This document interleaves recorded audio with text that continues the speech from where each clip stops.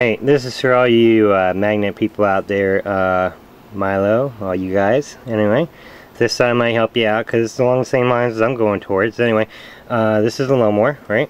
And if we pull it, right? And, well, anyway, I'm not that strong, but if we pull it and we see that top spin hard enough, right?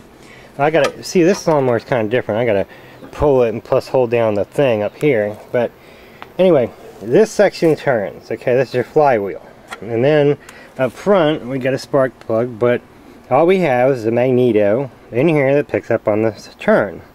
So if we turn it, you know, I gotta hold down the safety switch and all that crap, but anyway, once this pulls, it turns your flywheel. Alright, when the flywheel turns, this section in here, it has magnets on it. I guess about 4 or 6 magnets in circumference. Anyway, how you doing, Ghost? What's going on? You want to be on camera today? Huh? Yep, we're talking about stuff. That's right.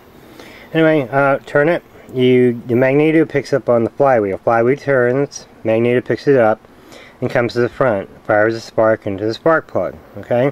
You want energy? Great way to get it is right there. Okay, so get a magneto, get them used, whatever. They're out there. Okay, I'll talk to you later. I hope that helps anybody out that's trying to spin something and gain electricity. Just take magneto. It's about this small, sits on this end, it's a pickup, okay, picks up on the spin of the magnets, brings it to the coil, jumps the spark plug. Alright, talk to you later.